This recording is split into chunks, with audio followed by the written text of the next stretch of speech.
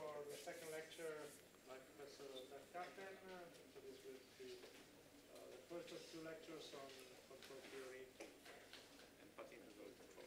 Yes. Okay. Welcome everybody back. I see that I've scared away some of you. Maybe it's a nicer day today than yesterday, so maybe that's the reason that you are not here, some of you. So today and tomorrow I will talk about control theory, and this is a very so this is, I think, is a very important theory for understanding the brain. So we can think of the brain as a sensory motor machine, right? We get sensors in and we get motor actions out, and that breaks down to perception. So we get a stimulus in and we have to do the pattern recognition. We may want to use a deep neural network to do that kind of process. So this perception, and then there is action, right? So we want to reach for a cup or something, or pick up something, and this is an action that we have to compute to set up a motor program that does this. And then, but then these two problems are not in isolation. Then there is the perception is causing action. So based on what we see a nice piece of food and we pick it up. But there's also that the action causes perception. If I look this way, I see this. If I look this way, I see something else. So depending on the action that I take, I get different perception, right? So there's an interplay of this, and much of this stuff is learned. And so, for instance, this little child here that is engaged in play, and play is very important in this in understanding this whole sensory motor integration, right? So you see something, you give it a push, something happens, and you laugh, and you build it up again, you put the blocks again, and you learn all kinds of things about physics. For instance, if you have a stack of 4 blocks and you remove the lowest one, the whole thing is going to fall over. Now, isn't that wonderful, right? This is sort of something you learn. You not only learn the physics of the blocks in the outside world, but you also learn what your arms are doing, because in the beginning, your brain is sort of wired to your muscles, and your brain doesn't know how it's wired to the muscles. But you can fire these neurons, and something will happen, and then, so lo and behold, you do these experiments, which we call play, and out of that play, somehow, we learn a motor program. Okay, so separately, we understand the perception and the action to a certain extent. So perception is something like Bayesian statistics, right? We have maybe, or not Bayesian statistics. We have a feed-forward neural network. We have like a perceptron that I told you about yesterday. So we pretty much understand that, and there's a lot of theory about that. Conceptually, we have quite a good understanding of that. Information theory, maximum entropy, all these kind of principles that are very well known and very well studied, and they have a solid engineering background, and there's a good match between what the brain does and what we know from engineering. The learning is the parameter estimation, but action, what is action? So it could be control theory, so that's what I think. So far, there are different types of control theory. There is the so-called adaptive control theory, in which you have a controller which is already basically telling you what to do, but it just have a bunch of parameters that you can adjust, which is the kind of controls that you see in many industrial plants. That is of limited use to describe a control situation that we are facing here with this child. So the more richer class of control theory is called optimal control theory, in which you basically model the whole space and define the whole problem as an optimization problem. And this is what we're going to be talking about. But that is, as we will see, is intractable, meaning that the computation required scales exponentially with the problem size. And furthermore, this optimal control theory has funny features, like that it has to compute backwards in time, that you have to solve equations in the reverse order of time, which seems to be very counterintuitive for a biological process, and how to represent different control strategies. Anyway, there's a lot of problems there. So we have some idea about how to do control, but actually how to integrate control and the perception, so do this whole sensory motor integration, we have actually very, very little ideas. So the sensing depends on the action, as I just told you in the example. So how to set up a theory that integrates all these kind of things is very difficult. So also, for instance, the kind of features that you may want to learn for a certain task, for instance, again, this child here, the feature was to learn, in a sense they depend on the perception, so you can look for the things that are most dominant in the visual space, and say, I'm going to learn these features. But then again, there is also features that may be very pertinent for the kind of control task that you're trying to execute, right? And so how do you link these two? How are you going to learn from in the visual system the features that you need for the motor system? There's problems with action hierarchies. So if I learn, so children, they learn first how to crawl, and then to walk, and then to run. Right? So you have a hierarchy of skills, and you use the basic skills as ingredients for higher level learning. And in cognitive tasks, we see the same. You know, you learn some basic mathematics, and then you really get an expert at this mathematics, where you keep on combining elementary things. And we have basically no understanding of a theory how to do this hierarchical learning, where we break down a learning task into elementary atomic motor primitives, as they call it, and then how to combine these in a flexible way. So these are all open problems, and I'm not going to tell you the answer to any of these problems here, but I hope to, in these 2 lectures, to give you a framework of this path integral control theory, which is addressing some of the issues. For one thing, it's addressing the issues how to do learning in these systems, and we will see that. And it will also deal with the intractability issues and with the uncertainty. So most importantly, the uncertainty issue is that it will provide, so if you want to do learning in these systems, you have to be able to deal with the uncertainty, because your learning system, your controller, at the beginning is going to be very bad. And so you have to build a controller which is based on a very bad understanding of the situation. So you have to do a control action which is also adapted to that very uncertain situation. And therefore you need control mechanisms that allow you to deal with uncertainty, and that is what this path integral methods will be able to do, as I hope to show you. So there's also a philosophical bit here, which is my pet theory of consciousness. So if you think about it, so the neural activity that we observe, that we have in the brain, are actually of 2 types. There are the neural activity that are driven by the sensors. This is your Bayesian processing, right? I see a chair. I have some preconceived concept of a chair. I do a sort of a template matching, which is my Bayesian template matching of the sensory data that comes in and what I think is a chair. And if I get a better fit with the chair than with the dog, then I say this is a chair, right? So this is one kind of neural activity that is happening in a recurrent neural network in some complex way that Jim DiCarlo knows much better to explain than me. That's that part. So there the neural activity depends on the stimulus and the internal model.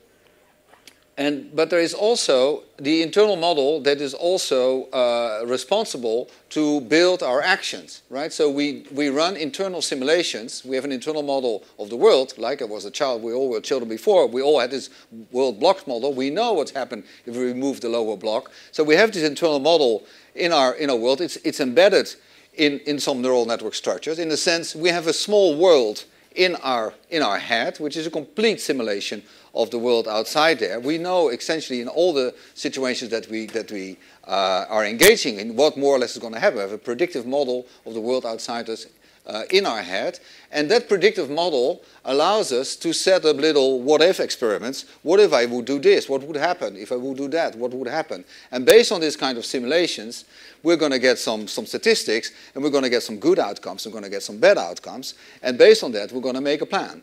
And in fact, the story that I'm just telling you, these kind of simulations, is very much what this path integral control is going to be doing, as we're going to see tomorrow. So there are these 2 kinds of activities. So the models that we have in our head, they play 2 roles. One is a recognition task, where the model is used in a Bayesian sense to say, okay, I'm reading a text, I see a bunch of letters, and I fill in the rest of the letters by making the whole text, because I have preconceived ideas what this text is going to be about. So that is Bayesian perception. But at the same time, this world model also allows us as a simulator to generate possible actions, to compute possible actions that we're going to do in the future. So this is, okay, so keep that in mind.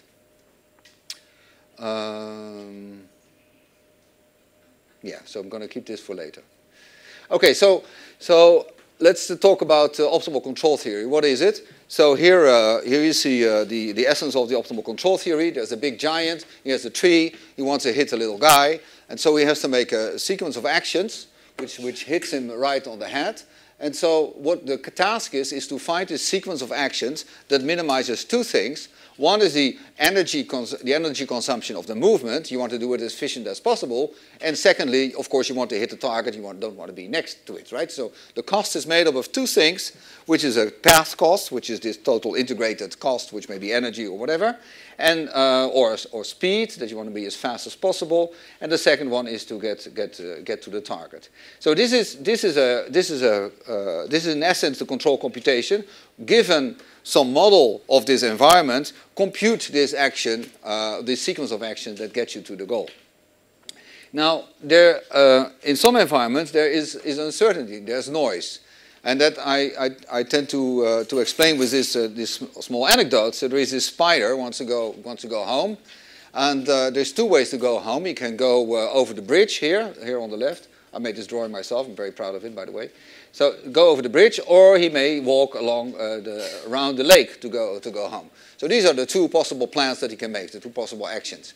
Now, if there's no noise in the world, he would just take the simplest and the cheapest and the fastest route, which is go over the bridge and be home, and that's the end of the story. This is the optimal control computation. Now, suppose that the spider has been drinking at night, and he wants to go home. So then, as you may have experienced yourself, then there is a certain uncertainty that if your intention is to go left, there may be sort of 10% probability to actually go right. And if you do that on this rickety bridge there is actually a chance that you're going to fall in the water. So if you do the expectation computation, there is an expected cost of now crossing that bridge, which may be very, very high. And so the smart, drunken spider decides to walk around the lake and take this solution. So what is the morale of the story? The morale is that if you add a little bit of uncertainty to your problem, the solution can change quantitatively. So it's little noise to the problem doesn't mean that you get a little bit changed solution. You get a drastically different solution. And here the analogy with physics is also very revealing, because noise is of course temperature, right, or inverse temperature.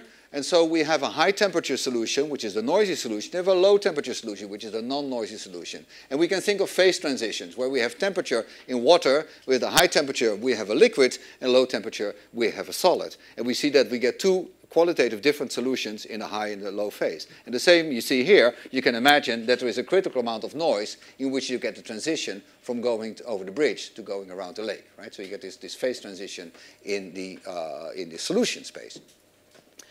Okay, so that's so, and this is important for exploration. So when you're very uncertain about the environment, when you don't know about the environment, it's very important to have a control of this noisy setting, and also for learning, as I mentioned before. So in the control, I discern three very hard problems. So one is the motor babbling that the child was doing. Right? It's just sitting in front of a pack of blocks and just figuring out what the physics of the world is. Right? This is like little Newton. Right? He is just playing with the blocks and see what happens. That he learns that you cannot put a block on one of the corners of the top of the other. It's going to fall over. You have to put it on the flat side on top. All these kind of basic physics things. Some things slide, some things don't slide. So make a model of the world. This is one of the is a very complex task. So learning and exploration, and of course exploration means that you're not going to learn everything, right? I mean, exploring means that it says that you're going to look at certain things, but not at all things, because if you're going to be exhaustive, you're going to be dead before you have a sensible model of the world. So you have to make choices, and that's about the exploration. So these are very hard problems.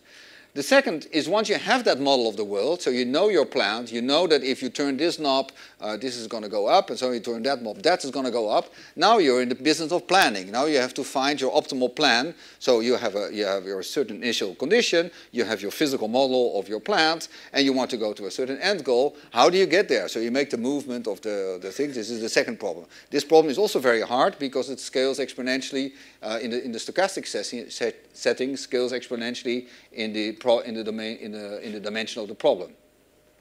But then there is a third problem. So if you've solved the first two problems, you have the solution, which is your optimal control. It tells you, if I'm in this position, I have to do this. I have to do this movement, and it is this very small thing U of x and t. U is the control, some vector. It steers all the joints in your system, and x is the state, is the external state of your body, that you're the pose that you are in, or maybe velocities also. And so this mapping, although it is a very small thing here in this transparency, can be a massive thing. Right? It's very, very, very big. So so x can be 100-dimensional, and so you have and u can also be 10 or 100-dimensional. So you have this mapping in very high dimensions. And actually, it's not a Gaussian. It's not something simple. It's not a table. It's an infinite-dimensional object, actually. So you have to how to represent that in the machine is a very big problem. So these are the three big problems. We're mainly going to talking about the second problem, but we're also going to talk a little bit about the third problem, how to solve this with neural networks later in the thing. So this idea of the path integral control is essentially to express a control computation as an inference computation. I will put formulas to that, what that means. So whereas normally the control problem is as you have to solve some differential equations, here the approach is that for a certain class of control problems, you can find an expression for the solution as a path integral. So the optimal control is, and then you get some expression, and then you have to evaluate that. So it's a closed form expression. But it's hard to evaluate the expression, and that expression is evaluated, this expression is this path integral, and it is evaluated by using some sort of a Monte Carlo sampling approach. Now then the sampling that you use can be more or less efficient. You're sampling, and we're going to, so let me not dwell on that because we're going to come back to that. So we're going to accelerate this sampling by something called importance sampling. And actually, the controls that you compute are proxies for the way you sample. So if you want to go this way and you're sampling this direction, you're not doing very well because your sampling is very inefficient. If you're able to steer your sampling procedure towards the direction you want to go, then you're doing much better. And so there is a sort of an agreement between the optimal control that you want to compute to solve your control problem and the optimal control that you use actually in your sampling. So they go hand in hand. So you have a sort of a bootstrapping approach where you get better and better. And now, in order to get this good controller, this controller can be learned. And so you have some neural network that represent that. So the overall picture is going to be like this, and it's going to be very hand-wavy at the moment because we're going to actually come back to this whole theory tomorrow. And I just want to give you a sort of a forecast of it. So you get some samples which give you the data, and then you learn a controller, and that controller is then used to get better samples. And with the better samples, you're going to learn a better controller, and that is going to get better samples and going to learn a better controller, and this is sort of a feedback loop in that thing. So this is the way, this theory is about how to learn these controllers for these systems. So that's a little bit of a looking ahead. So the outline is, so we're going to look at control theory, standard control theory today, discrete time control theory, the simplest case, the continuous time control, then we're going to look at the stochastic case, and we're going to look at the path integral control tomorrow. And here you find on the slides some material that you can look at. Okay. So control problems are what is also known as delayed reward problems. So if you think about learning normally, then if you want to have two neurons that fire, then the first neuron is influencing the second neuron, and if there's a positive correlation, you want to strengthen that link, something like that, right? It's a sort of, or if you have a feed-forward neural network, you have an input, you have an output, and the difference is going to be back-propagated and gives you change of the weight, but it's all at the same time. In control, you do a sequence of actions, and at the end of the day, you're going to hit the target, yes or no, and depending on that, you evaluate the whole path that you do, right? So it's called a delayed reward. So the reward comes later, and that is the main problem of the control. So control problems arise, of course, in motor control, like in biological systems or in robots. where you have to control a plant. But also you can think of them in finance, where you have a portfolio and your actions are buy and sell of certain products, and your control task is to double your income in the period of a year, and you have a model of the environment, and you do this buy and sell kind of strategy. So that's also a control problem. But in fact, learning and our whole life is actually a control problem. Because if you think of it, we live for about 80 or 100 years, and so we get born in the beginning, and then we die at the end. And so we have to make a plan for that. So the plan, what can it be? What can we do? We can go work, we can go to school, we can do all kinds of things. And the planning of that life is the sensible way to do that is to go first get your education and then work. Right? You could also have done that, the planning the other way around, first work, then get the education. It's no good. You could also keep on working, start working very early and work your whole life, but that's also not very good. You could also study your whole life and never work. That's also not very good. So there is a sort of an optimal way to set up this life in study and work. And you could view this as an optimal control problem, where the only purpose of learning is that you can exploit it in life, because the thing you want to get, your reward function is to get the maximum amount of money, say, and then your study is only to get the knowledge that gets you the large amount of money. So for cognitive systems, this is also the case. So for instance, if you have an example, like you're driving on the road and you're in a car, and it's a narrow road, but your steering wheel is connected to the wheels as it should be, but you don't know how it's connected. Maybe that if you turn right, that the wheels go to the right. If you turn right, the wheels go to the left. Right? So this is a dangerous situation. Now you have to find out this. Now learning how your steering wheel is connected to the wheels, this is not your objective. Your objective is just to stay on the road. But in order to fill that objective to stay on the road, you have to learn this other task, which is how is your wheels connected to that. And in order to solve that, you have to make certain jerks to your steering wheel to figure out how this works and get that information. And once you know that, then you can incorporate that then in your planner to steer on the road, because now you would know how it's connected. So the learning of the internal model may be part of the action, actually, right? It's part of the learning. The learning task itself may be an action that you may want to consider. Okay, so this is all very, very complex, and we're not going to touch on much of that, but I just want you to think about that. So, type of control problems that we can have fixed horizon, finite horizon control problems, and then you have that the dynamics and the environment may explicitly depend on time. And the optimal control also depends on time. So if you're close to the end, to the horizon, your strategy may be different than if there's still a long time to go, right? So this is all in the finite horizon setting. Think about your life, right? If you're almost dead, you're going to do different things than if you're just born. You can also consider this in a moving horizon. So you have a finite horizon, but now the horizon moves every time you take an action. So you're going to plan. So this is what happens when you're biking, right? You have a finite horizon. You're making a plan always for 3 seconds ahead, and then you do the planning within that 3 seconds. You use the first action of the action what you have to do now to optimize over the first 3 seconds, and then in the next iteration you're going to again do that same problem, and your horizon keeps on moving forward with you. So this is also finite horizon, but a moving horizon. You can also have infinite horizon problems, and the most well-known one is where you have the discounted reward, where you say, okay, the gain that I get immediately on short notice is more important to me than the one that I get next week. So you have a discount factor, for instance, gamma to the power t, which is the reinforcement learning. So you get that kind of thing, and make sure that the integral over the infinite time is still finite because of this exponential decay. You can also not have that discount factor, then look at total reward, and in that case you need something to make sure that it integrates. You have an absorbing state that allows you, that says the end of the game.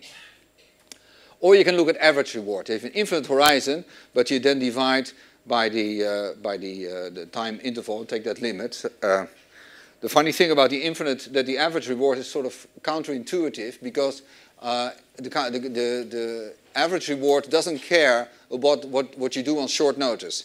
So if I do first something wonderful and then do nothing afterwards, or I do first something horrible and then do nothing afterwards, in terms of average reward, there's no difference, right? Because it looks at the average over the infinite time, and it takes the So this is sort of counterintuitive kind of reward.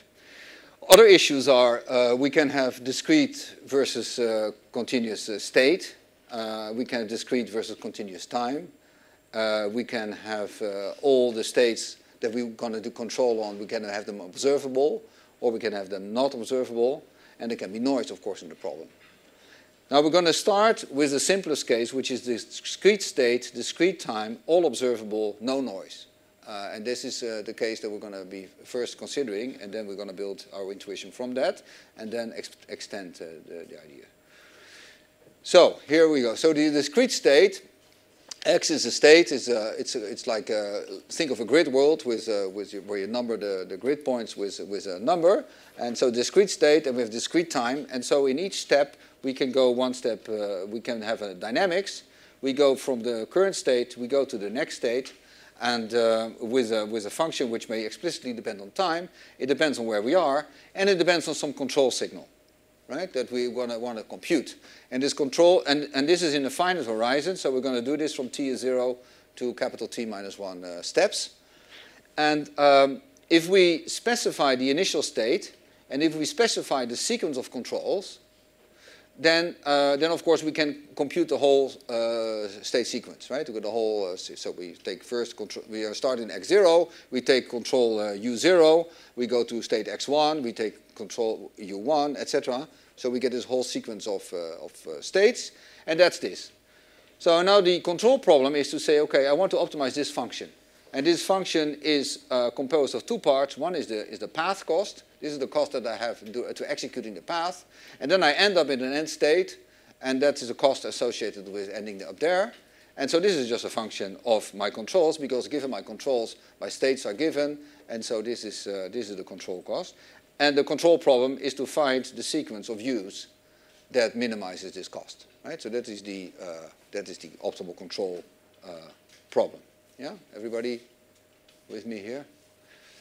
Okay, so here's an example of how this control problem may look. So for instance, I want to go from A to F, sorry, A to J, and there's a whole bunch of paths that I can take through these intermediate states. So think of horizontally as this is time, so I have 4 time steps. And I could, in this state, I could take 3 actions, go here, there, or there. And the cost that I have is 2, 4, or is it a 4? Is it 1? I don't know, whatever. This cost, and I go here, and then I take this path, case cost 1, and this path cost 3, and this path cost 4. And so I get a total cost for this trajectory. And now I want to have the sequence of steps. So particularly my problem is I'm here now, and I want to go in the cheapest way there. And here I have to decide to go here, here, or here, right? And the choice that I make here may affect the optimality of my total path, right? So the cheapest way to do that, the simplest way to do that is just to list all the possible trajectories that I can take, and take the best one, right? That's solving the problem. That is, of course, is very difficult, very complex, because if in every step I could, for instance, make two choices, then if I have capital T steps, then I have 2 to the power T possibilities. So this explodes in your face, and this I cannot do, typical. So I can do something else, which is called dynamic programming. So I start at the end, and I say, well, if I'm in here, there's no choice. So my cost to go. So I denote this notion of cost to go, which is the cost from my current state to solve the rest of the problem optimally, right? So my cost to go from H is 3, and cost to go from I is 4. My cost to go from F, I can go here this way, or I can that way, right? So it is my cost to go is 6 plus 3. Or it's 3 plus 4. So my cost to go from F is actually 7, right? That's the best way to do that, and I'll go this way. And I can do it for G and E also. And I can compute the cost to go in any of the intermediate states in terms of the optimal cost to go from the next one. So, right, this is the notion. So this is the notion that you have to get. So let me give an example with cities. So if I want to go, back home to Amsterdam from Trieste, I can go either through Milan or I can go through Rome. And so I have to know how far it is from here to Milan. and then I have to know what is the optimal way to go from Milan to Amsterdam. The fact that there are a million ways to go from Milan to Amsterdam, I've solved that problem, and the optimal way is such. And the same with Rome. So if I know what the optimal stop to go is from Rome to Amsterdam and from Milan to Amsterdam, I can figure out what the optimal way is to go from Trieste to Amsterdam, because I can combine that. And so this is this recursion, this is dynamic programming, right? So in formulas, you set it up like this. So there's J is called an optimal cost to go, and you take the original cost function that we had here, this one, but now instead of starting at t at 0, you start it at some intermediate time, at some intermediate state. And that is J is at intermediate time, intermediate state. And you have to solve the remaining problem. So the optimization is over the remaining controls that you have, the tail of the control sequence, right? So this is the optimal cost to go. You solve this. And now if you take the small t equal to the end time, then this sum is empty and you just have the end condition.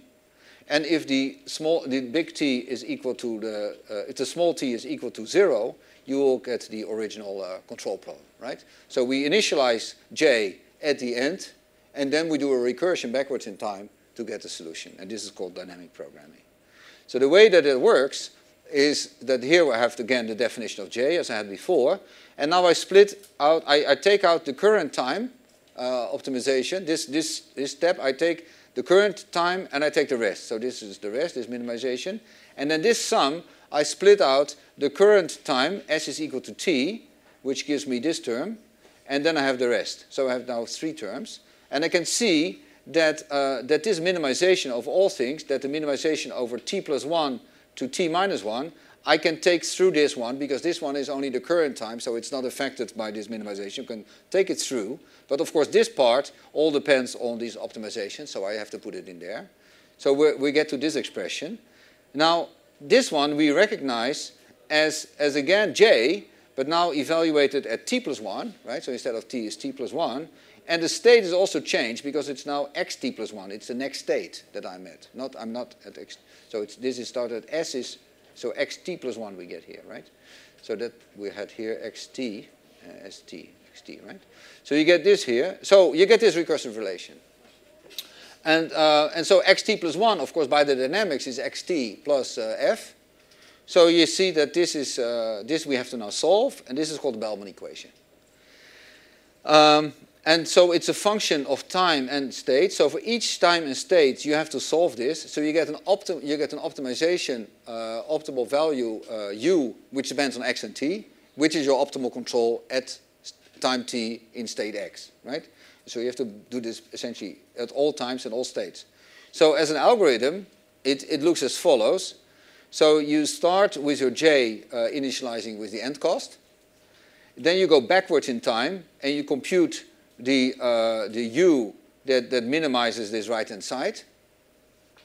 And then you evaluate that j that you get there. So that is essentially, that is this j. You do the optimization, you fill it in, and you get this value. Well, actually this equation, because so you have you have this next j because that's from your initial condition. So you know this value, so you can evaluate it for u. You look for the best one, and the value that you get is the optimal cost to go. That is this one here. And so then you do that all the way backwards to time 0. And then at time 0, you know that you are in state x0.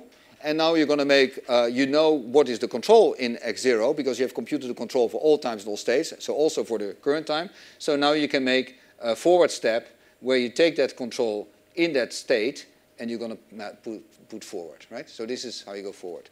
So in the backward step, you actually, so if we go back to this picture here, in the backward step, you actually have to visit all states, right? And all times. And in the forward step, you actually only take one trajectory through it, which is the optimal trajectory. That seems like a waste, that you have to compute the cost to go in all states in the backward step. But that's the price you pay for this dynamic programming, because you don't know where the optimal trajectory is going to be later, because you still have to construct it. So therefore, you have to compute it for everywhere. Okay, so that is Bellman equation. Okay, so what happens if we add noise to the problem? So here, so one way to add noise is to say, okay, my next state is going to be my previous state plus some function, which depends on all these three variables I had before, but also on W, which is a random variable, stochastic variable. I don't know what it is. I know maybe it's distribution, but I don't know its value. Right. So an example of such a dynamics is a Brownian motion, random walk. So for instance, if the simplest example of this would be xt plus 1 is xt plus wt, where wt is a bit which can be plus or minus 1 with equal probability, say, and then the dynamics would be this sum of these increments, right? So if you start at 0, you get a bunch of plus 1s and a bunch of minus 1s, and that's where you are after a certain time. So your state becomes a random variable, and so the cost also becomes a random variable, right? So saying, well, I want to optimize the cost is now a hard thing because the cost itself is a random variable and you cannot optimize a random variable. So what we can optimize is the expectation of a random variable or some statistics of a random variable. So that's what we do. So we put these brackets around this, meaning that we take the expectation over this cost, where xt is now a random variable because it depends on w. I also added now that this cost r also has a random component in it, which we're going to use in the next example. So the cost also has a random component, and so if you write out this expression, it means basically that this is an expectation value with respect to two distributions. One is the distribution over all the random variables w that I had, this whole sequence of random variables that I have in the interval from t is 0 to time capital T, and other ones are the random variables that appear here. So I take this value that I get here, and I sum over all the possible ways that I can have these random variables, and that gives me that expectation value, right? It's a standard way to compute the expectation value.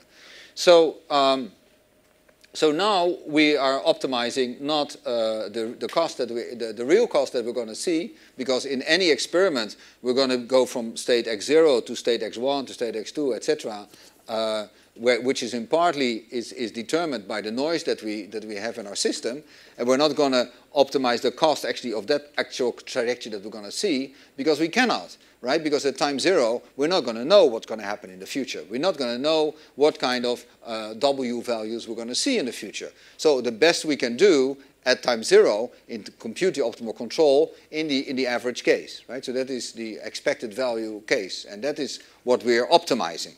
So since we don't know the future, we can only optimize expected values that we do know, right? There's nothing else we can know, and we cannot optimize it. So the closed, what is called closed loop control, to be distinguished from open loop control, is that you find, and in fact we saw already the example in the previous case, in the deterministic case, you find a control which is a function of the time and of the state, right? So this is your control function, as we had before. And so what is referred to as a control policy is this whole sequence of functions for all times, right? Or you can say it's the whole function u of x at t, that's the policy, right?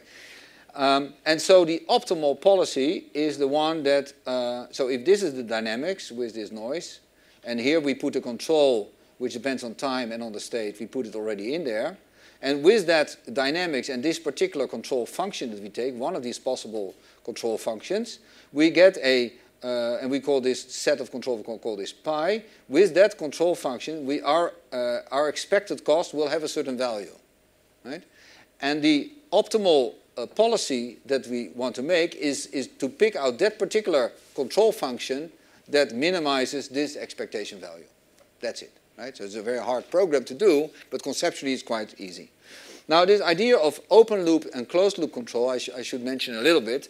So in the previous case, in which was the deterministic case, we also got a solution which depends on on time and on the control, right? So it's on the state. So it's in that sense it's also a closed loop control. But since there is no noise, so so we have a deterministic system, we go from x0, we go to x1, we go to x2, etc. So since everything is deterministic, we can write the u of x, xt and t we can write it actually purely as a function of t, right? Because the xt is actually determined by the initial condition and the previous controls. So given the initial condition and given this sequence, this x1 is determined by x0 and the control. So this whole just becomes a sequence of time. There's only one control. There's only one trajectory, optimal trajectory, and with that optimal trajectory, there's only one control sequence also, right? And so the fact that this controller depends on the state, you're never going to use because you're never going to deviate from the optimal trajectory, right? So there is, and if there's no dependence on the state, then this is called an open loop controller. Because it's sort of like blind. You say, okay, this is the plan, guys. We're going to first go right, then left, then right, then left. And we don't look anymore what's happening actually, where there's any deviation of the plan, because we assume there's no noise. We know exactly what's happened. And so this is called open loop control. Now, in general, when there is noise, of course, it may be that having a fixed control trajectory, sequence,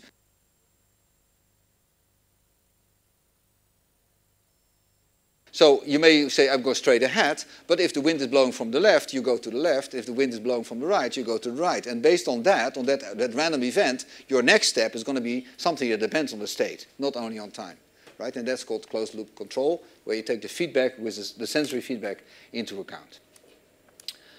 Okay, so that's called closed loop control, and that's a control policy. Okay. So if we take this stochasticity into account and put it into the Bellman equation, like let me remind you of this Bellman equation. It was this equation here. So if we now put the stochastic element in there, so we're going to have that the R, this depends on the noise here, because we had put noise in here, and the dynamics also depend on the noise. So if you repeat this analysis, all that happens is that you just have to put expectation values around this whole thing on the right-hand side. That's the upshot of dealing with that uncertainty. So we now have to take the minimum of this expectation value, and we still have the boundary value at the end cost. And so then this is the stochastic Bellman equation that we have to solve. So let's look at an example. So I have an ice cream shop selling Italian ice cream. And, but it's a very small one. I can only have 0, 1, or 2 ice creams in my shop. And T is labeling the days, day 1, day 2, etc. And so at the beginning, I have a number of ice creams in my shop. And I can order, but I cannot hold more than 2. So if I have 0 ice creams, I can order 2 maximally. If I have 1 ice cream, I can order 1, etc. So this is what I can order. So my control is what I order. And it is it's between, it's less than 2 minus the number that I have. And then in the same day, my shop opens, and then there is people coming. And there is 0, 1, or 2 people coming, but I don't know. I just don't know. I just know from past experience that the probability that nobody comes is about 10%. The probability that 1 person comes is about 70%. The probability that 2 persons come is about 20%. This is what I know. Right? And so after at the end of the day, I have first ordered some ice creams. So I put up my stack, and now I'm waiting, people coming buying ice creams. And at the end of the day, I'm left with some ice creams. And what I've left over, I have to put in storage, and that is, of course, cost me money. And also, if there's more demand than I can supply, right? If more people come, then I have ice creams, I cannot sell them, and that's also a loss. So in other words, at the end of the day, I want my ice cream content in my store to be close as possible to 0. If it would be less than 0, I could, negative, I could have sold more. If it's more than 0, I have to store, which is also a bad idea. So I have 2 costs. One is the cost of purchasing ice cream, which is proportional to the number that I purchase, which is U itself. And then I have the second term, which is quadratic, which is just basically x plus u minus w is xt plus 1, right? This is the amount that I have at today plus what I buy minus what I sell. This is this amount. And so this one has to be so close as possible to 0. So my total cost is of this form, right? This is the cost I have over a certain horizon, and I keep it also very, very small number of days, so 2 days, and this is my dynamics. So my next day number of ice creams is the previous number of ice creams plus the ones that I buy minus the ones that I sell, and if it gets less than 0, everything is lost. But it gets less than 0, it's put on 0. And so I have to. This is a control problem, so I can apply the Bellman equation. So I start with time 3 when the horizon is empty, and then the cost is 0 because there was no phi term, right? So then I initialize this at 0 for all x3, and now I can solve this for x. I can solve this for x2 and x1, etc. So suppose that we're at time 2, and we have stock is x2. And then the cost to go is what we order and how much we have left at the end. So the jx2, just using the formula, we get the minimum. The u2 can be between 0 and 2 minus x2, right? That was this kind of constraint on what it could buy of the cost, the immediate cost, plus the j, but the j was 0, right? Which was the future cost. So we just get this one. So we get this expectation value. Now, the expectation value is not over this one because this is a deterministic variable that we have here. And this expectation value means 0.1 times that the value of W2 is 0, plus 0.7 that the value of W2 is 1, plus 0.2 times that the value of W2 is 2. So we get these 3 things. And then we have to minimize this expression over U2. And so we can do that. And so we find that for U2 is 0, we find 1.5. For U2 is 1, we find 1.3. And for U2 is 2, we can do that. So the minimum one is U2 is 1. So we find that that for x2 is 0, the optimal control is that U2 has to be 1. So if on day 2 I have no ice creams, I should order 1. This is what this says. And the cost is this. Right, so this is very spelled out for this particular case, but now you can repeat it, and you get this. So at stage 2, where we were, if we have 0 ice creams, we should order 1. If we have 1 ice cream, we do the same thing. We should order 0. If we have 2 ice creams, we should order 0. And the cost that you are left with is this. And then that back propagates to the previous time. So then you can do it at the previous stage. You see that if you have 0 once, you should order 1. If you have 1, you should order 0, etc. It turns out actually that at all the 3 stages you should do the same thing, but that's an accident of the exercise. It could be different, of course, because the optimal control is explicitly time dependent. So in this way you solve this control problem, and so you see that at the beginning of your long summer of 2 days, you know that you know exactly the answer. That if you have 0 stock, you should on the first day you should order 1. This is what you should do. Right? This is optimal, given that the model is correct, of course. Okay, so this is a very simple illustration of this optimal control. Here's another example. This is a case of 2 ovens, and I have a certain material which has an initial temperature x0, and then I have an oven, first oven of a temperature u0, and after that the temperature of my material will be x1, and then I put it through a second oven, and then the temperature will be x2. And so in this case, the dynamics is on the temperature. So the temperature 1 is a convex combination of the previous temperature and the oven temperature. Right? So it's a mixture of these 2. So we get this. And this holds for both ovens here. And so this is, you see, is a linear dynamics in x. And you see we get a cost. We just care about 2 things. One is that the final temperature is close to a certain target temperature, x star. This is what we want to design. And the way so much as we like is quantified by this r. If r is very large, we want it very much. If r is very small, we don't want it so much. And the second thing is the energy that we spend in the 2 ovens, which is proportional to the temperature squared. And so we get these 2 terms. Right? So this is now our control problem. And we want to optimize this.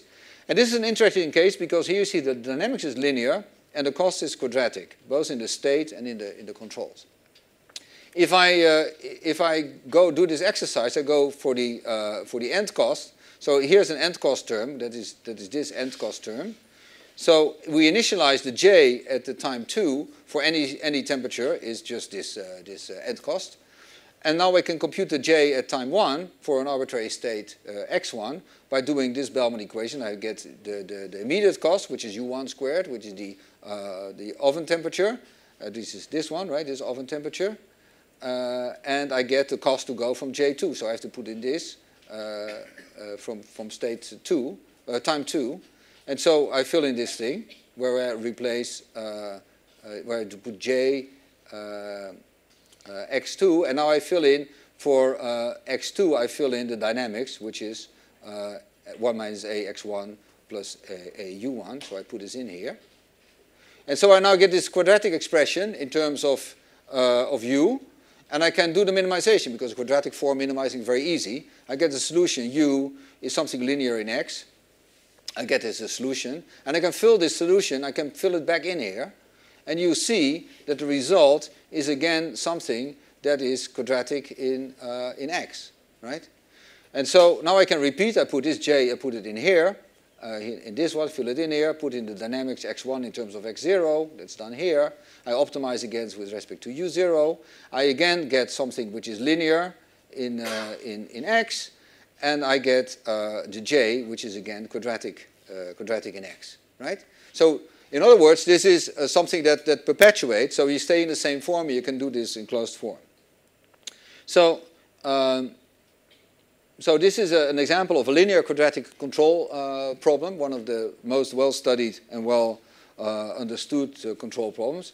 And it has this feature that you get a closed form solution, right? You get here a closed form solution of the control in terms of the parameters of the model. And you don't get this the tabular case with the ice cream store, that you have to do this all cases, so you can get a much easier, by differentiating, getting the optimal solution. Another nice thing about this linear quadratic control is a feature called certainty equivalence. And that means that the optimal control solution that we compute does not depend on the presence of noise. That is to say, if my problem were to be noisy, I would still compute the same optimal control. And that's easy to see. For instance, if we say that the dynamics is now is the same, this linear dynamics, but now we have this noise term added to it, say, right? And the cost is still the same. If we do it in this case, we get that, for instance, in this computation for J1, we have to fill in now for x1. For x2, we have to fill in this equation for x1, so we get this noise term in here. And if I now take, we sum out this square, we take all the terms that involve not W1, so we get this term that we had before, and then we have a double product term, and then we get a W1 square term.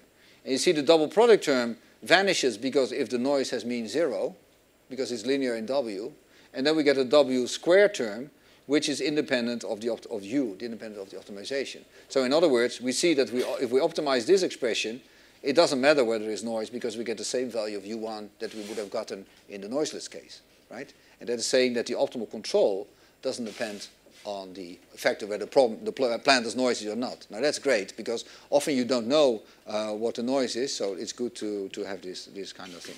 Now this certainty equivalence holds in the linear quadratic case. Now we saw a wonderful example earlier today of non-certainty equivalence, right? Because the drunken spider, when there was no noise, you had one control, and if there was noise, there was another control. So that's a clear example of a violation of the certainty equivalence, where you get very different solutions. So this is, of course, the fact that this problem, you can think of it as a multimodal problem, whereas a solution this way, there's one corridor there, with a big valley in between, and whereas in the linear quadratic case, everything is sort of a convex, one unimodal kind of a problem, and that's why you get this certainty equivalence. Any questions?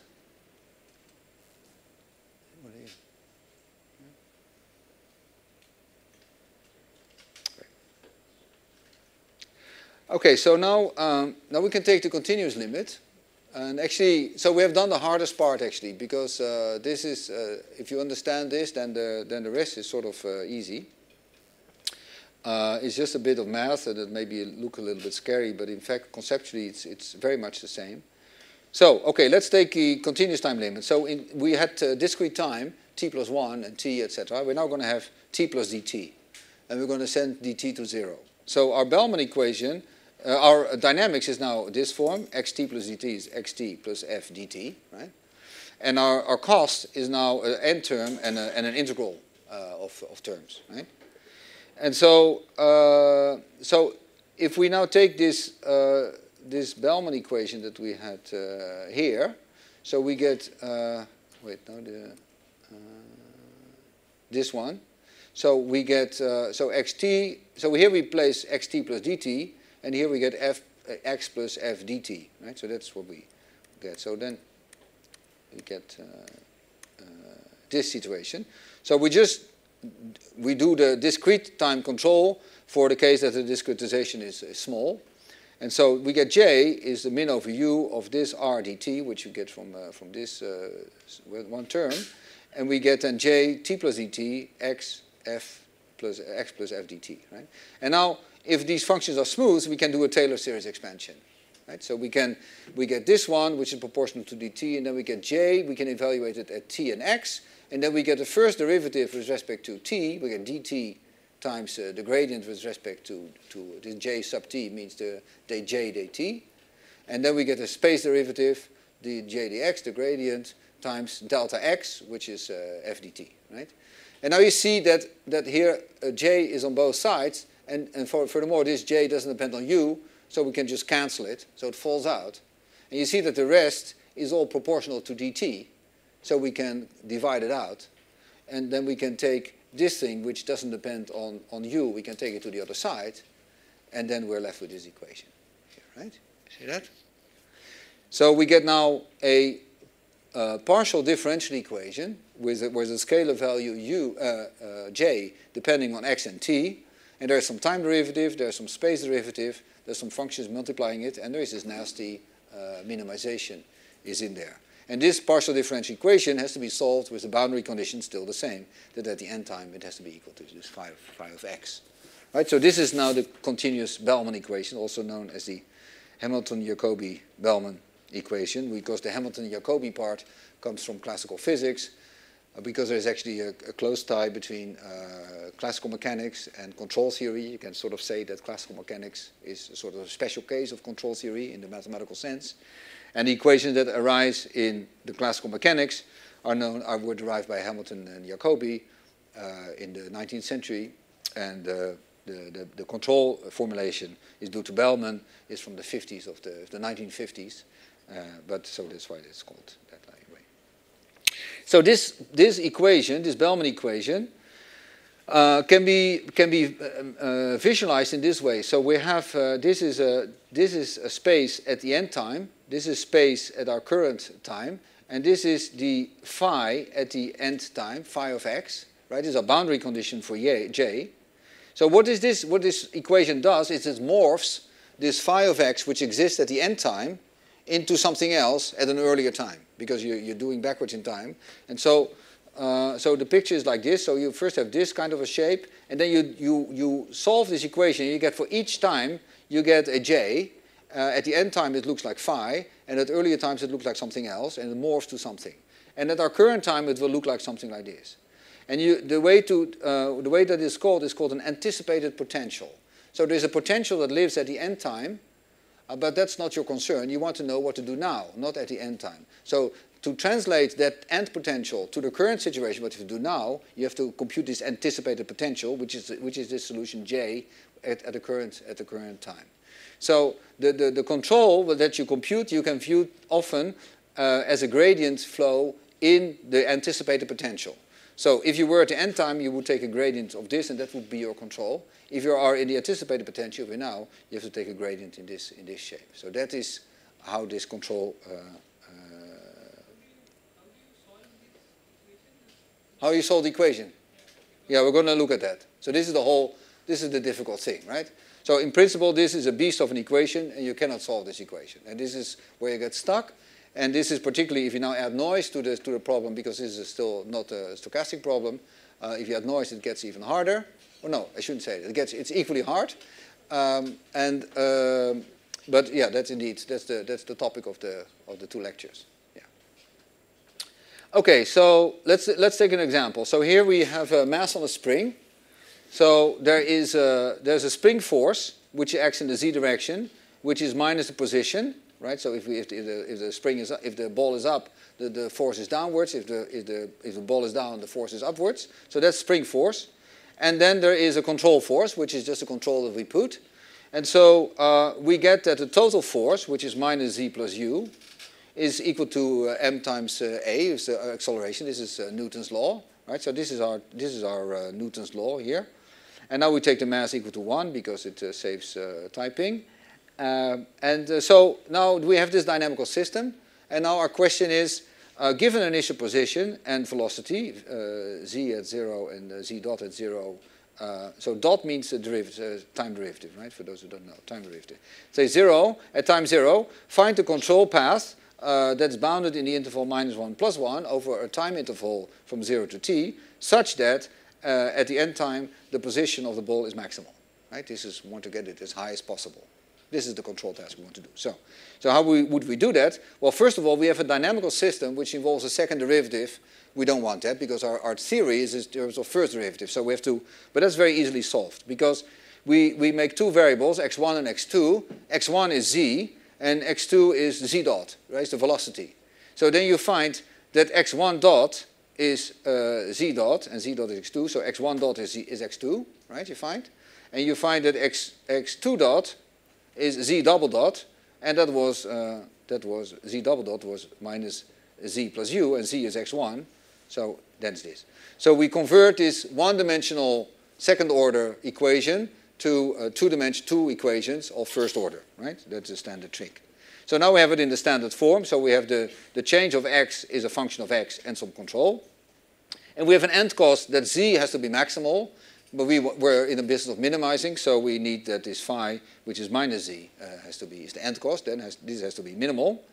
And the path cost, how we get there, we don't care. We didn't specify it, so that cost is 0. So this r is 0.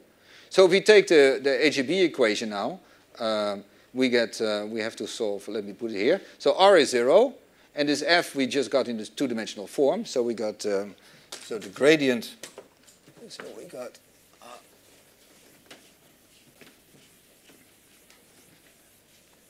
so we got, f gradient j, this is equal to f1 dj dx1 plus f2 dj dx2, right? There's two components, and f1 was the first component of the dynamics. So f1 is x2 dj dx1 plus, and f2 was minus minus x1 plus u dj dx2. Right. So this is that term. So that's in here. And so now we have to minimize with respect to u. Now u was bounded in the interval plus or minus 1. Now it better be like that because we see that this function depends linearly on u. So if we would have u unbounded, it would go to minus infinity. Then we don't want it. That's why it's bounded in plus or minus 1. And the optimal value, the minimal value that you get is, of course, depends on the sign of this one. If it is positive, we have to get u as minus 1. If it is negative, you have to get u as plus 1. In other words, u is equal to minus the sign of this term. In other words, this optimizer goes to the absolute minus the absolute value of this second term. This is how this optimization that, and u is minus the sign of this. So this is what we get. So this is our differential equation that we now have to solve.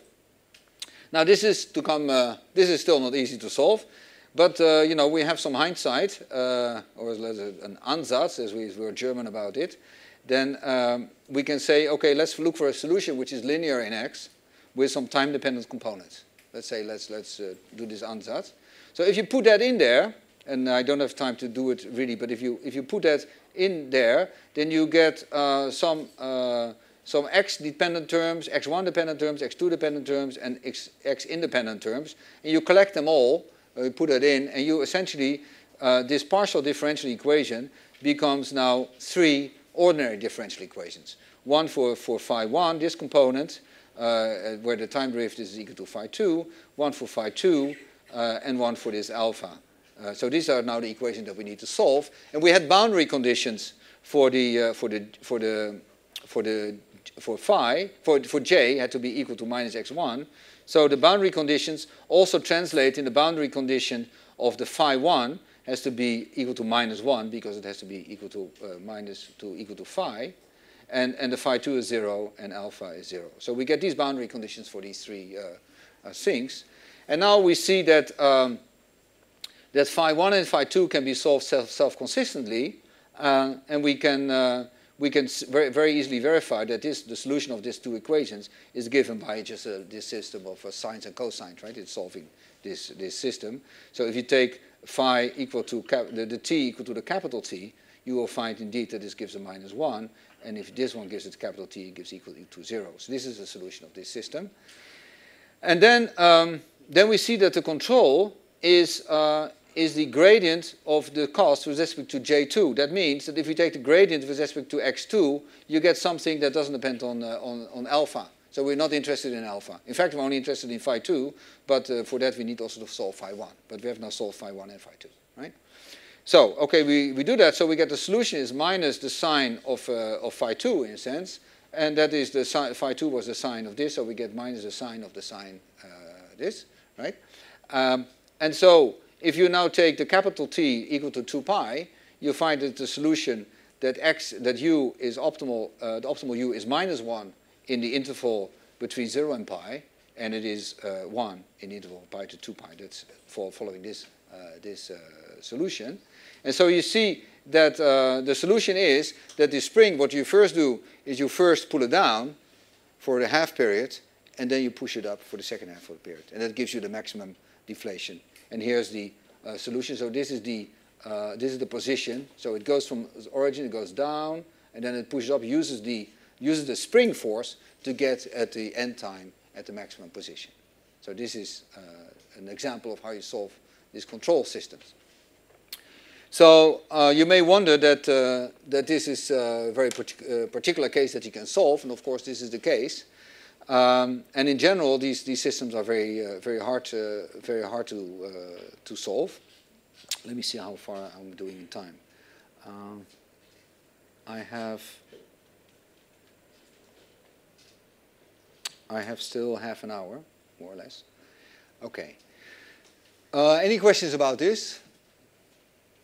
So control problems, we can set up a Bellman equation in the continuous time, and we can solve this if we know the dynamics. So so now let me go on to the, so one thing that we found is that actually this J that we had here has to solve a partial differential equation for all space. And actually, in the end, we only need one trajectory because we have a noiseless situation, right? So the picture is like this. So here we have again this picture. We have the end condition, the phi at the end, and then we have this anticipated potential that we compute for all states. But then again, our initial position is maybe this, and our optimal trajectory is going to be this red line walking over the time from current to end, right? And so the question is, can we avoid this partial differential equation and just directly compute this red line without doing this all space dependence? Now you can do that, and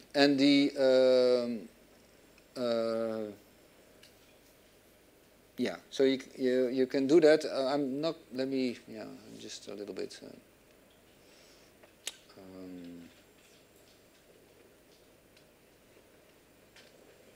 Okay.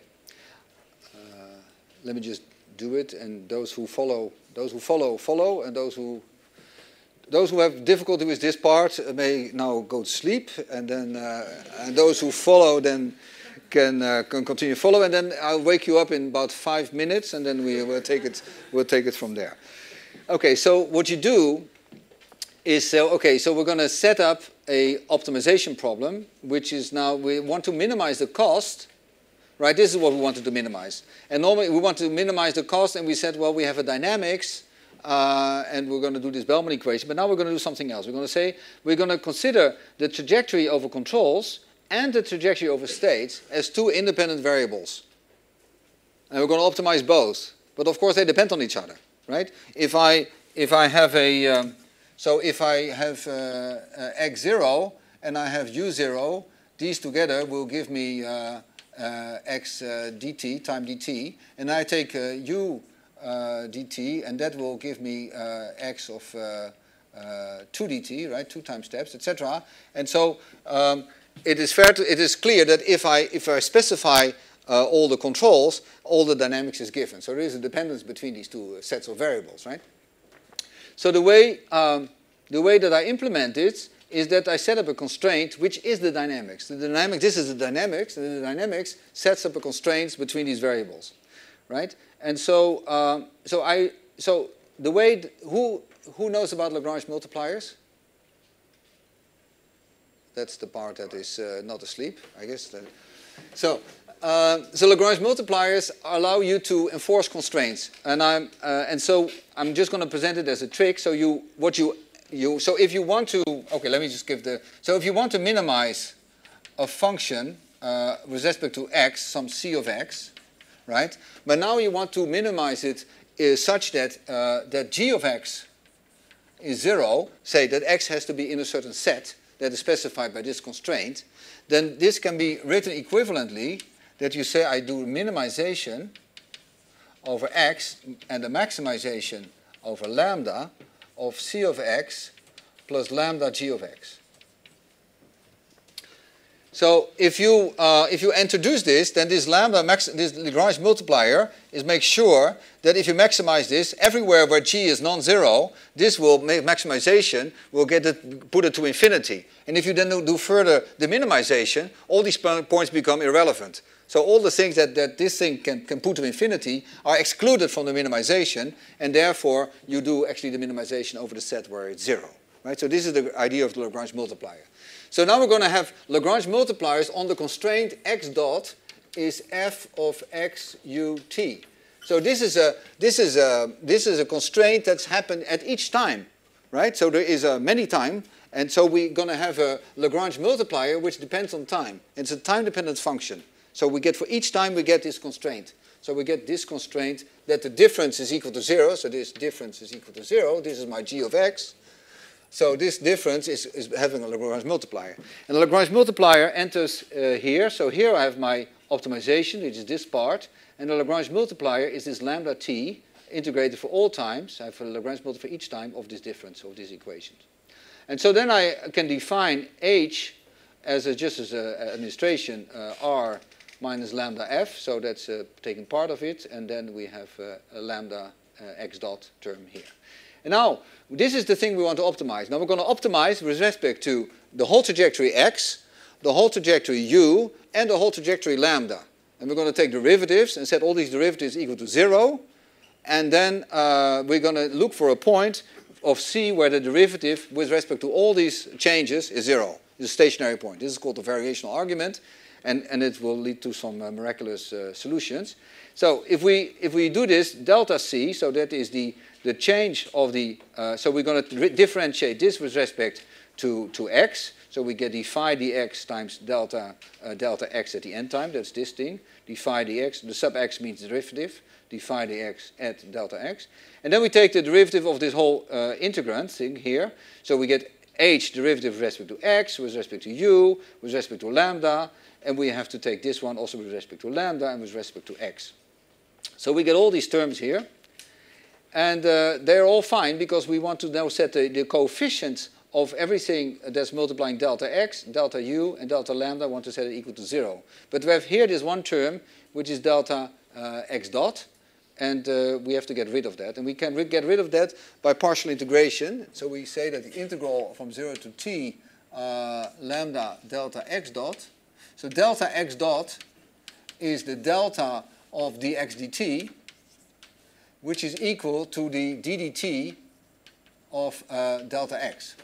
So we can write this as the integral from 0 to t lambda ddt delta x. And now we can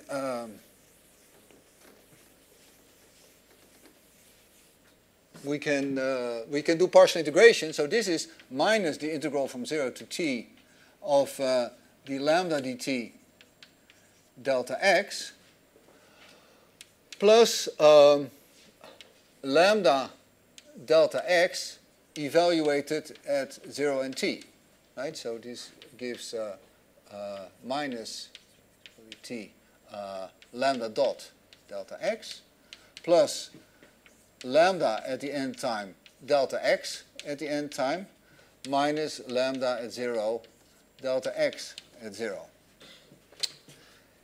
Now, the variation that we do is in the plane from 0 to t, and we have all these trajectories, but we keep always the initial condition at the same spot. So that means that the delta x at 0 is in fact 0 because you don't vary there, right? We keep a fixed initial condition. So this term is absent. So we're just left with these two terms, and you will find these that they are that this one is the one that's there, and the other one is this lambda dot delta x is in here. Okay, so now we're done essentially, because now we can set so this delta c is equal to 0 if the coefficient of this and the coefficient of this and the coefficient of this are all 0, and if this term is 0. Now this term is 0 gives us a boundary condition that the gradient of the end cost has to be equal to minus lambda at the end time, so that's a boundary condition. And these ones give us differential equations. So we can first solve for this one. The h du is 0, so we're going to solve for that. And so this formally, so h depends on x, u, and lambda. And so taking this derivative equal to 0 gives us formally a solution of u in terms of t, x, and lambda. And now the other two are then given in the following way. We get an x dot is the h d lambda, where the solution of u is in there, and lambda dot is minus dh dx. And we get initial boundary condition that x at initial one has x0, and the boundary condition at the end time is that lambda is minus phi x, which came from this term that we picked up here, which also has to be 0. So maybe now time to get awake again. So the upshot is that you can do a variational argument where you get the solution directly in terms of two coupled ordinary differential equations. So these are ordinary differential equations, like Newton's law, but they're coupled, and they have mixed boundary conditions. So there's two variables. One is x and one is lambda. X has an initial condition at the initial time, and lambda has a condition at the end time, which actually depends on x.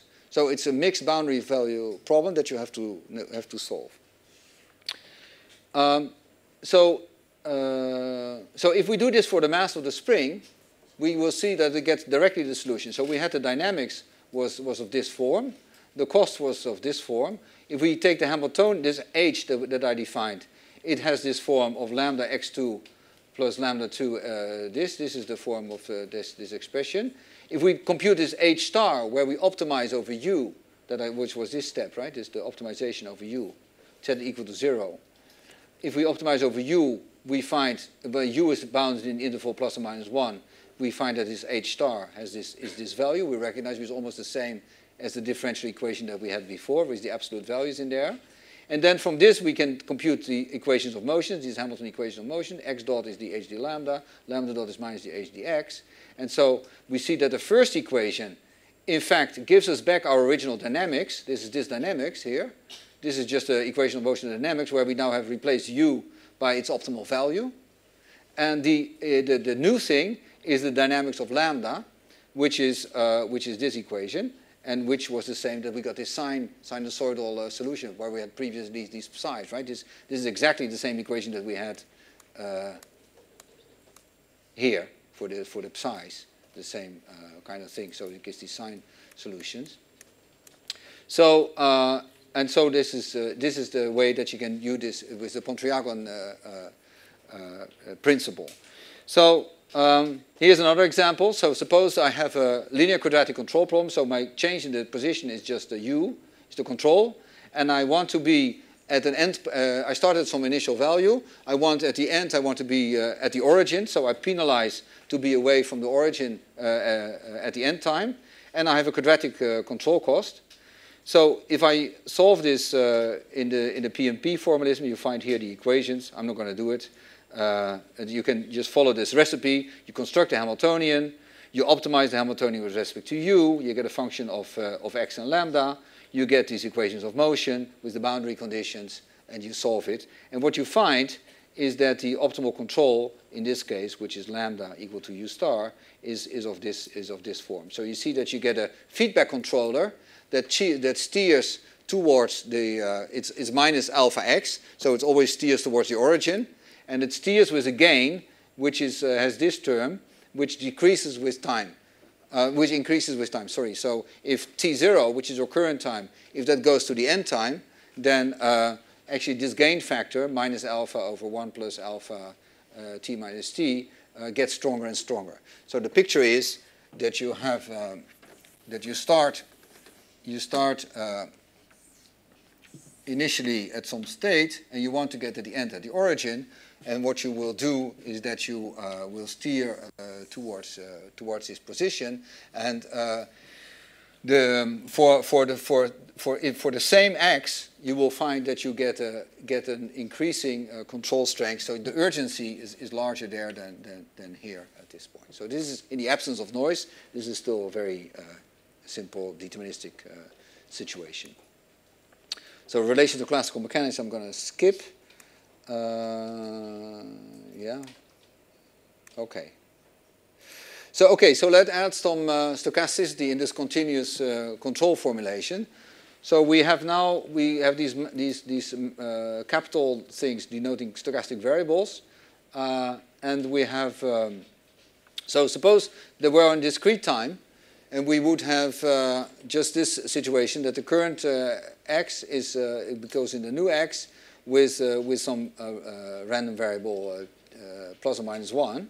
So then after t time steps, x is just the sum of the increments, right? So we get this value.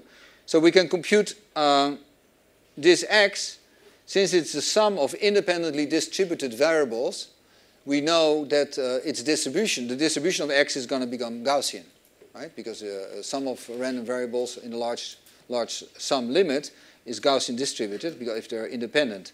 So if this is Gaussian distributed, we know that we only have to compute the mean and the variance, so then we're done, because that defines the whole Gaussian. So the mean is the expected value of x. It's 0, because each of these terms has the expected value 0. And the variance is the sum of the variances of each of these terms. And each of the variance has a variance 1, right? And so we get a sum of 1, so we just get t, right? So we see that in this way, we see that these fluctuations, that they grow with the square root of time, right? So this is the width, the width of grows with square root of time. So this we can use as a starting point for the continuous time formulation. So in the continuous time, we get something similar, that the change in x is just the x at the new step minus the late one, is just this what is called this Wiener process, this infinitesimal Gaussian thing, which is has also mean 0 and a variance, which is now also dt, right? So we had a time interval. So we take the key insight here is that where we had here this variance proportional to t, we take that to the infinitesimal scale. So we get now the variance is proportional to dt, because that's our time step. And the nu is just a factor to scale the size of the noise. We can take it also 1.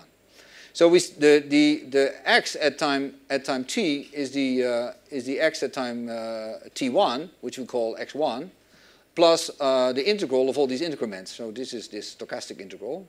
And so from this, we can compute the expected value of xt. It's the expected value of this one, which is x1. Sorry, it should be an x1 here. Plus the expected value of this one, which is 0. So we get this one. And we get the variance of the sum is the sum of the variances. The variance of this one is 0. And we get the variance of this one. Each of these one has variance dt. We're integrating dt. It gives us nu times, it gives us t, right? The variance of that thing. So this process, this variable at time t can be described as a Gaussian distribution, which has a mean which is given by, so it's a mean, has a mean value x1, and it has a variance which is t, or nu times the time difference, right? So if we go from time 1 to time 2, and we start at position x1, then the probability to see it at position x2 is just a Gaussian distribution, x2 minus the mean value, divided by the variance, and the variance is nu times the time difference, which is t2 times minus t1. And so this is the This is the distribution of the stochastic process. So if we now go to stochastic differential equations, now we're going to add a nonlinear term. So we have this term we have explained, but now we're going to add some deterministic term, which is just our normal dynamics that we have in this system, right? So in this case, this conditional distribution can be very complex, and we don't know really what it looks like. But there are two equations that are useful to describe them. So there are evolution equations that describe this distribution. So one is that we take this argument fixed, so initial time and initial space, so we fix the initial position, and we ask ourselves what happens to rho if we evolve forwards in time. And this is known as the Fokker-Planck forward equation. And if you take it in this form, this is this equation that you get. So it has a so-called a drift term, which describes this part, and it has a diffusion term, which describes this noise part. And the initial condition is that you initialize at a certain state. And you can also describe this equation, this process, by fixing the end variable and looking at it as a dynamical process in this variable. So you define psi xt as for some end time you're at a fixed state z, and you look at it as a function of this initial variable. And then this quantity has also a differential equation associated with it, which is called the Kolmogorov backward equation, and it has boundary conditions at the end time, so at capital T, and it is given by this differential equation. It also has a drift term, which is similar to this one, but not quite, because here the gradient is over both terms, and here the gradient is only over one of the terms, and it has a diffusion term, which is identical. Right? So, okay, these are two descriptions that can be used to model this stochastic differential equation. So, for instance, if you have a Gaussian, then the forward process is given by this rho that we already described, this Gaussian like this, and the backward process is given also by a Gaussian, but it has a width which increases with the time to the end. So the picture is quite confusing in a sense. So suppose that so the forward picture is quite easy. I start here in the origin, say, and I have some sort of a diffusion process like this, and this is a Gaussian. So if I take any time, that this is a Gaussian distribution like this, right? So this is the forward picture. Now the backward picture is saying I fix an end time and I fix a state z, and now I'm asking myself what is the probability to come from any time and state to that state z, right? Now you can think that if you are very close to this z, if this difference is small, then this is a big probability, right? If you're right in front of it. But if you're very far away, this is a very small probability, right? To go from this state to that state is very small.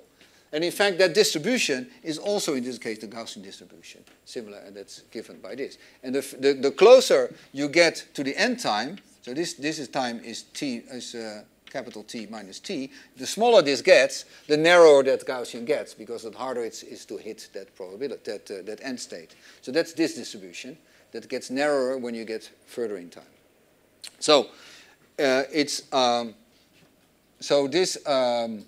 the forward equation is a diffusion that extends this way. The backwards equation is a diffusion that extends this way. But that backwards equation, that backwards diffusion, is still describing this same good old process, this one, which moves forward in time and gets more noisy. So it should not be confused that this backward equation is sort of modeling something where the diffusion is, where the noise is actually getting less. That's not the case. It's just this picture of it. Okay, so now we're ready to go into the stochastic optimal control formulation. So actually we're almost there. So don't despair. I realize it's a very tough ride this afternoon. So we are now going to put the control ingredients into this continuous time stochastic differential formalism. So we have now a dynamics which also depends explicitly on some control variable, and we have noise, and the noise can also depend on the control and on the state, can be very, very complex. And now we have a cost that is expectation value, as we've seen before, of an end cost and a path cost, which also depends on the control and on the state. And this expectation value is over all trajectories that start at the current position x, the x position, and that have also a control function in them, right? So you should appreciate that the dependence on the control is not only here in this dependence of the cost, but actually also in the expectation value, because the expectation value is with respect to all the trajectories, and the trajectories depend on the control. If I steer this way, I get a different expectation value if I steer that way, right? So that's that is the cost that we have, and so now we want to optimize this C with respect to all the set of functions, and so and here it is. So it's very similar to what we have already seen. So if you just bear with me for this little last thing, then this will be happy. So we have the cost to go was the minimum, was like the same old Bellman equation that we got from the first slide in the discrete time case. And we have this expectation value. And so now we can write this j xt plus dt and x plus dx, that we can write it in the Taylor expansion. So we write it as j at the current t and x, and delta t times the differential in t, and the delta x and differential in x. And here the new thing comes. We say delta x squared and the second derivative in x. And the reason why we have to do that is it becomes clear immediately, because now we have to take the expectation value of this thing. Expectation value of this thing gives just j. Expectation value of this thing just gives us this thing, because it doesn't depend on any stochastic variable. Expectation value of this thing gives us f dt, right? Because it's the expectation value of this just gives the first term, because this one has expectation 0. So this gives us f dt. And this one is the expectation value of dx squared. And dx squared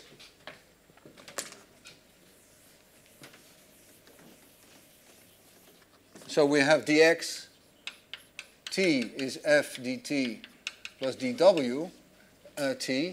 So we get dxt squared is f dt plus dw t squared.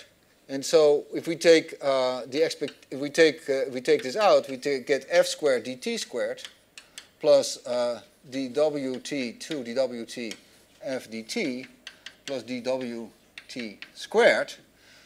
Now this one is higher order in dt, so we can ignore them because we only keep the lowest order in dt, so we can get rid of this. And this one has, if we take the expectation value, this one also has expectation value 0. So, but this one is actually not 0, because we have that the expectation value of dwt squared was nu dt. It's linear in first order in dt.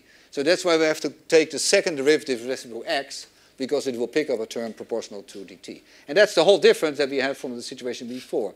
So in other words, if we put this in here, we can do the same thing that we do before, that the j cancels the j, the d, everything, the rest all becomes proportional to dt. We can divide by dt. We can take the delta t j, we can take to the other side, and we're left with a minimization of a u, and this is everything that is left now here in this equation. So this is the grand master result of stochastic optimal control. So we see that we have the same that we had before in the case that the noise is 0. If nu is 0, this term is absent, and we reduce to the previous case that we had before. Now we have this extra term, and we have to solve this equation. Now, as was already remarked, how do you solve this? In general, this is very, very hard to solve. So the rest of the lectures, I'm gonna talk about two classes. For today, I'm going to talk a little bit about linear quadratic control. So if you, for linear quadratic control, you can make an ansatz for the j and actually solve this Bellman equation. And the solution is known as the Riccati equations, and that is very well known and well studied. And we're going to look at that. And the other case is the path integral control case, in which we make a certain assumption for our dynamics, which we'll cover tomorrow, in which case we can also make progress. But for today, let's look at the linear quadratic control case.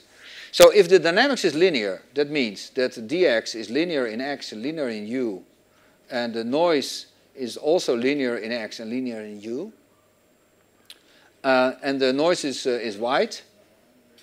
And if the cost function is quadratic, that the end cost is quadratic and the path cost is quadratic in x and in u, and in that case, the optimal control is optimal cost to go is quadratic in x. So we can make a postulate of that the optimal cost to go is quadratic in x, in a linear term and a constant term, and then we can fill this into this equation and solve for it. And instead of getting, since we make a explicit space dependence for the j, we're only left with time dependence, and this gives rise to ordinary differential equation for these coefficients, say p of t, alpha of t, and beta of t, in terms of the parameters that we have in a model. And the result of it is this. So here you see three equations, the time derivative of p, which is a matrix, right? This is a matrix between states, so it's a matrix evolution equation. This is alpha, this is beta, so these are the three equations, and these things are just definitions that enter here to make this a little bit more concise. And so this is just ordinary differential equations, and you can solve these. And it's not particularly useful to look at this in general, but let's look at some simple examples. So for instance, in the case that, that the dynamics is of this form, and we have noise, and we have the same problem as before, where we wanted to steer towards the origin, but now we have a noisy system. So this is our end cost, this is our path cost. So this will apply that that the phi is the end cost. So the path cost is this, and so all these constants here that you have here, like these a, b, and c, and d, they have certain values, and everything becomes very simple. So the Riccati equations in this case reduce to these three equations. You get that p dot is p squared, and the end condition is g, because that is basically the end cost was this thing has to be equal to the p. So this p is also the thing that's the quadratic term in j, right? It's the quadratic term here in j. So that j has to be equal to phi. That means that p has to be equal to g at the end cost. So that's this term. The alpha is the linear term in the control in the cost to go, which is 0. So this has a boundary condition 0, and beta also has a some equation. And the so you see that since alpha is 0 at the end time, and it's multiplying the derivative, you see that the solution is at alpha 0 for all times. That gives a solution here. And so we can solve this one very easily, that p of t is 1 over c minus t. This is the solution of that equation. And the constant is equal to, it's given by this equation. This gives the boundary value. And the beta is not relevant, again, because of the same reason, that it affects the optimal cost to go, but not its derivative, which is the control. And so the control is just minus p minus alpha. Alpha is 0, and so it's just minus p, and we solve it, we get this solution. And here again, we see the same solution that we had before in the noiseless case, that you get steering towards the origin with the gain factor, which decreases with, which increases with time. So interestingly, if you so the control figure is now here. So we start here, and we want to go here, and so typically this controller will, the diffusion will pass like here, and so, and then asymptotically at end time you want to be at the origin. You may not want to be completely at the origin, right? Because there is a cost here involved. There's a cost involved for getting to the, there's a benefit of being in the origin, but there's also a cost that you pay for steering, right? And so there's a trade-off. So depending on the size of G, this end thing may be wider or not wide, right? So this is depends on how much you value this term versus that term. But anyway, so this is the overall picture, that there is a diffusion that at first is expanding because your control is actually, your control is not very strong, but you control at later time your control gets stronger and pushes the thing to the origin. Now, a particular interesting limit of this is when you take g to infinity. So then the cost of being not in the origin becomes infinitely large, and then this control law just becomes simply this law here, And so now you see that you do really go from the origin, you go there and you go to the origin. And this problem is known as the Brownian bridge problem. It's a well-known diffusion problem. And you see that this Brownian bridge, where the solution depends not only on the initial state but also on the end state, if you formulate it in a normal way, can be formulated as a control problem where actually there is a controller that makes this just a simple Markov process.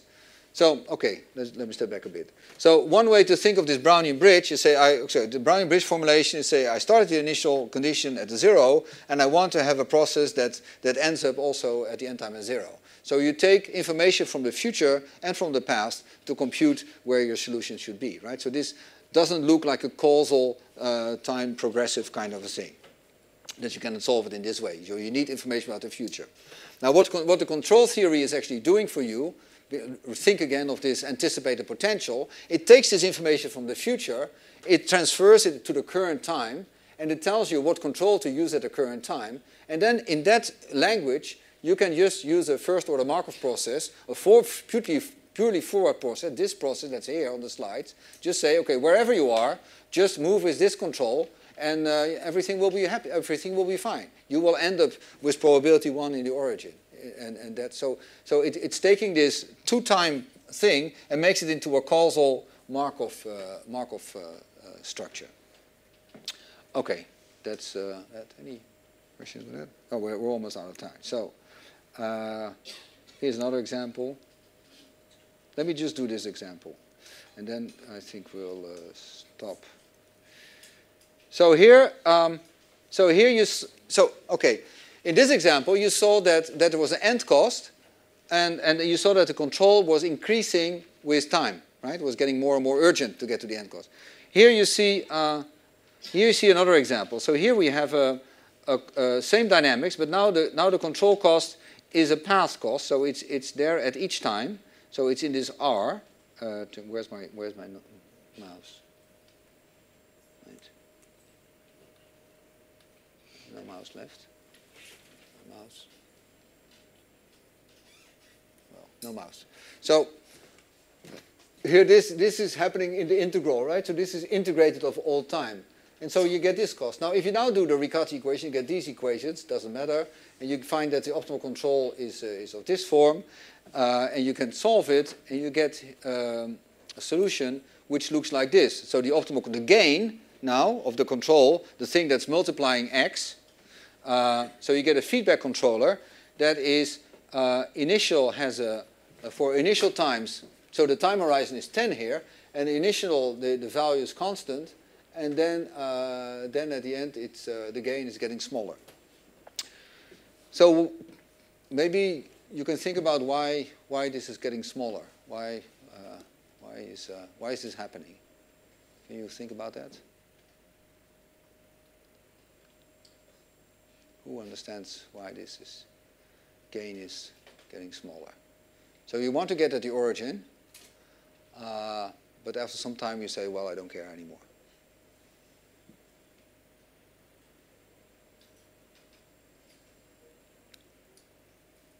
No?